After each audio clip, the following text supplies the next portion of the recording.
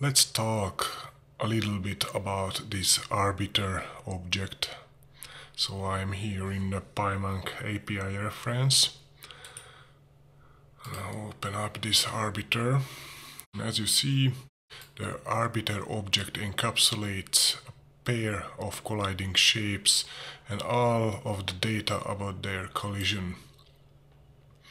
They are created when a collision starts and persists until those shapes are no longer colliding.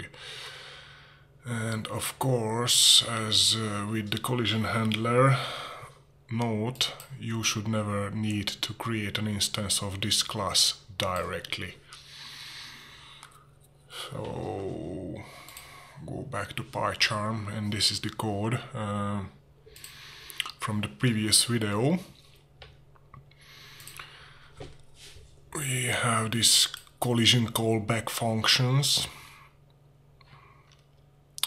and as you see, the first argument for these functions are these arbiter objects. So let's take a look. First of all, I'm just going to remove this print statement from the pre-solver and from the post solver as well.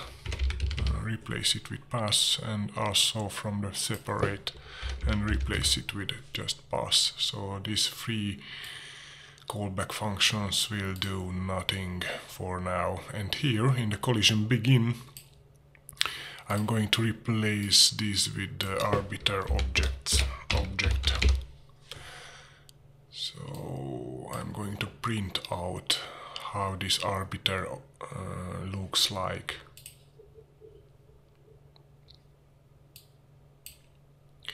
Okay, so as you see, we have an arbiter object, and let me see. This arbiter object has these fields: contact point set, friction, and what interests me is these shapes. So arbiter.shapes, and this should print out the two shapes with colliding shapes. Okay, as you see, it printed out the circle shape and also the segment shape. And let's say if the circle touches the second shape and I want to remove the circle from the space. So I'm just going to add IDs for these shapes. So I'm going to create segment shape.1.id equals 1, and this is a segment shape 2 that id equals 2, and this is very nice in Python that you can create member variables for these objects this way. So let's say that I'm going to save the circle object, and it will be equal to the arbiter the shapes index 0. So as you see, the circle is the first index, or the 0th index, the first value in this tuple. And I'm going to ask if arbiter dot shapes 1 that id equals 2.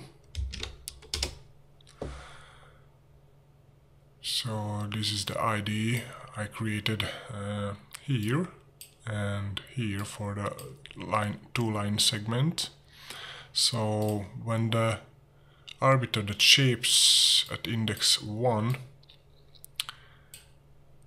its ID is 2, then I'm going to remove the circle from the space. So space dot remove the circle dot body, and also the circle. This is the circle's body and this is the circle's shape. So let's test it.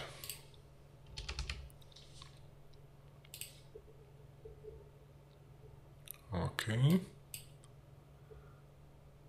And as you see, when the circle or the ball hits the second line segment, it gets removed from the space, from the simulation.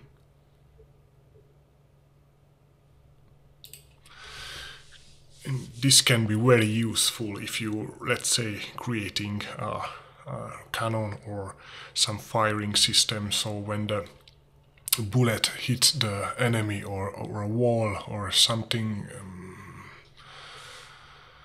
something like this, then of course you want to get the bullet removed from the space. So let's go back, and as you see, it has also this surface velocity, total impulse and total key. So I suggest you to go to the documentation and read through it.